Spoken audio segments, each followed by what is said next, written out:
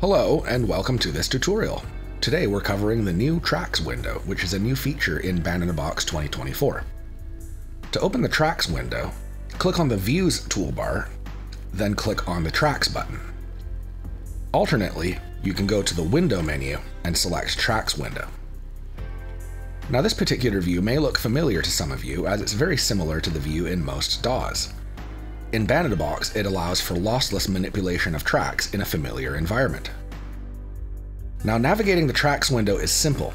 You can use the mouse scroll wheel to zoom in and out horizontally, or if you hold the control button down, you can zoom in and out vertically. You can also zoom in and out with these plus and minus buttons in the toolbar. These ones zoom in and out horizontally, and these ones zoom in and out vertically. Now there's a numbered scale at the top of the window which shows you the bar numbers as well as the chorus and part markers. As you can see, this is chorus 1, bar 1, and it has the A part marker, while this bar is bar 15 in chorus 2 and uses a B part marker. The full height dividers are the bar lines and the small ones are beat lines. Often it's a quarter note or eighth note, but if you zoom out far enough, some of those will disappear. On the left side of the window, you have the controls for each track. For example, you can mute, solo, and freeze each track individually, as well as adjust the volume, pan, reverb, and tone of each track. To adjust these, simply click and hold on each number, then drag the mouse up and down. Alternatively, you can right-click on the number and type in what you want. Or you can hover the mouse over the number and use your mouse scroll wheel to adjust it. Now, if you hold the Shift key while clicking and dragging, that will adjust all the tracks by the same amount. This is a relative adjustment.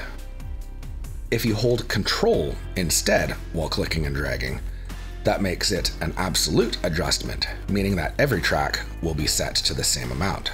Notice how all tracks are now -10. This, of course, can be undone with Ctrl-Z and redone with Ctrl-Shift-Z, just like anything else in the program, so you can easily toggle back and forth between two different values to see what you like.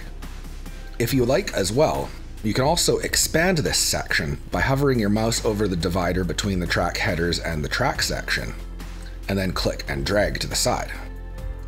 Similar to the mixer, you can double-click on a track name to rename it. You can also right-click on each track for a menu, or click on the down arrow on the bottom right of the track header.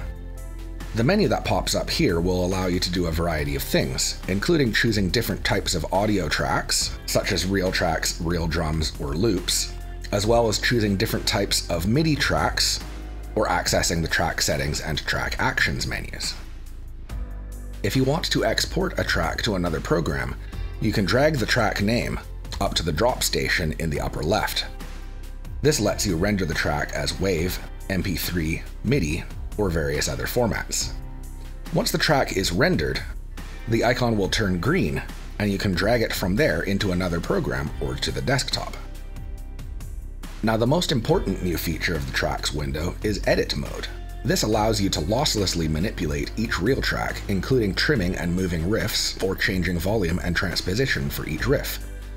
Click on the Edit Mode button here to enable that. Now you'll see boxes around the various real track segments. There are a variety of things you can do with each riff. If you click and drag the top bar of the riff, you can shift it left and right.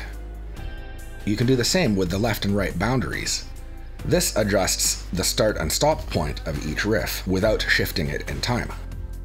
For example, there's a pickup note in this saxophone riff that I want to eliminate, and it's now as simple as dragging the start point left and right. Naturally, you can undo and redo these changes if you need to. Now, the last thing we'll cover is exploring the toolbar above the Tracks window. You can see the aforementioned zoom buttons, plus you can click on the whole track button, which will zoom out to show you the entire song. The Loop Selected Area button will allow you to loop any highlighted segment of audio. Simply highlight it, then click Loop Selected Area. The Select Whole button will select the entire track. For example, if I want to select the entire drums track, I just need to highlight the drums track, then click Select Whole. And lastly, the gear button opens the audio edit settings, which allows you to change some crossfade parameters or the color of your waveform. And that brings us to the end of this tutorial. I hope it's been enlightening for you. However, if you have any questions, please feel free to reach out to our support staff via phone, chat, or email. Either way, as always, have fun.